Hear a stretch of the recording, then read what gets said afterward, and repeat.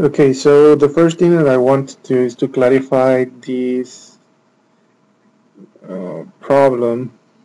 One of the comments of the questions in class was about the integration and the result for this problem. And then something that is missing here is the division by 3 for the marginal distribution of x. So that means that here this should be 3, and then finally we should have 3y squared divided by 1 minus x cubed, which was the original result, and it was my mistake because I forgot to add the denominator for the marginal distribution of x. Okay, so in order to finish this lecture,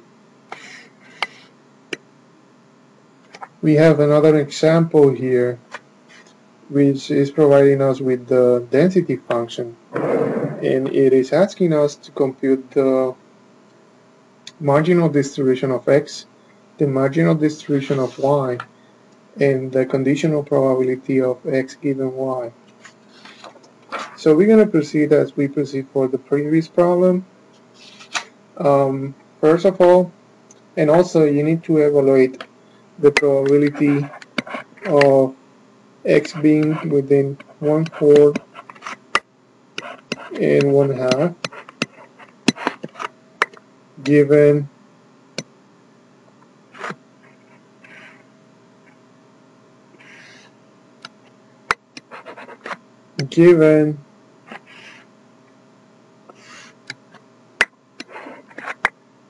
y equals 1/3. Okay, so the first thing we're going to compute is the marginal for x. So g of x, again, this is a continuous distribution, so you're going to look at the integration from minus infinity to infinity of f of x y with respect to dy. And this is equal to the integration from 0 to 1 x times 1 plus 3y square divided by 4 dy. So if you solve this integration, then you will obtain that this is going to be equal to x over 2, and that is your gx.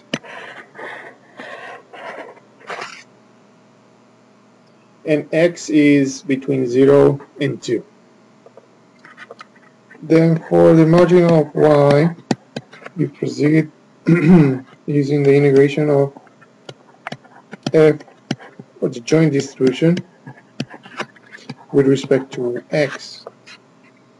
So this integration will go from 0 to 2.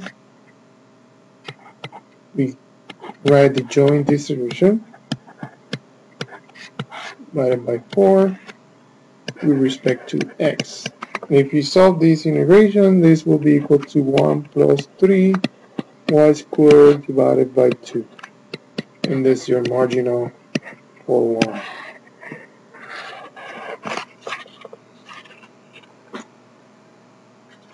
Now the conditional probability,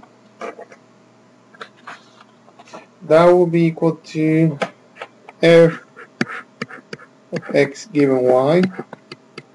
And you know this is the joint divided by the function of y, which in this case is the marginal of y.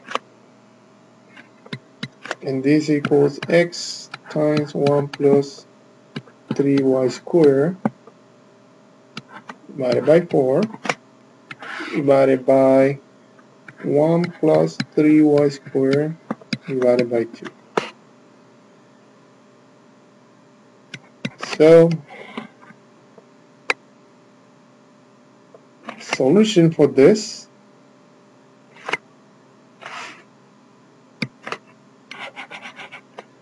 is just x over 2, and this is your condition. Now if you want to solve, you go to the next slide.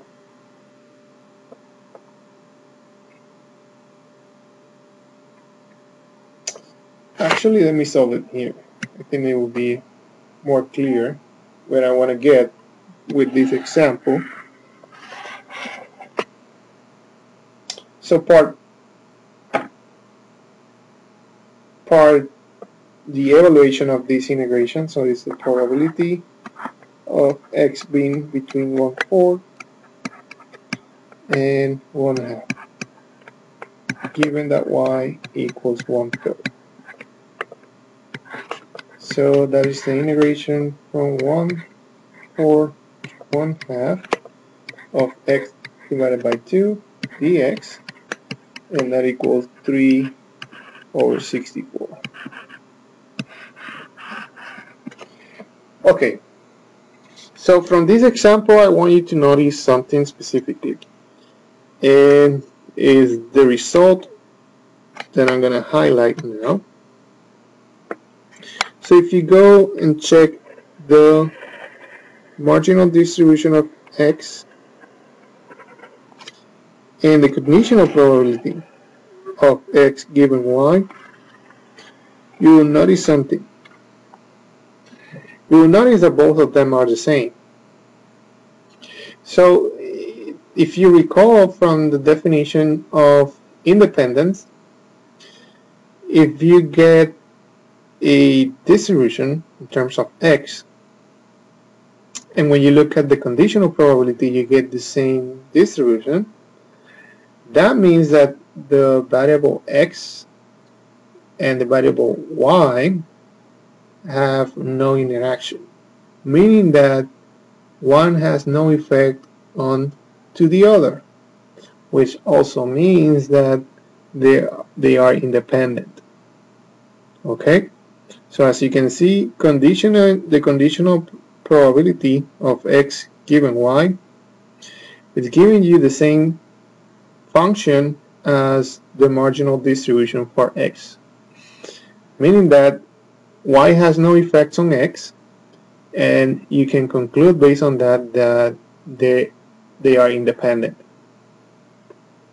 Okay, so I believe the next slide in this presentation actually discusses that concept. So if the conditional probability of x given y does not depend on y, as is in the case of the example, then the conditional probability of x given y is equal to the marginal distribution of x. And the joint distribution of these of x and y is just the multiplication of the marginal distributions of x and y, because they are independent. So if y has no impact on the outcome of the random variable x, we say that x and y are independent random variables. So we have the formal definition from the textbook. So let x and y be two random variables, discrete or continuous, with joint probabilities distribution f of x and y, and marginal distribution g of x and h of y.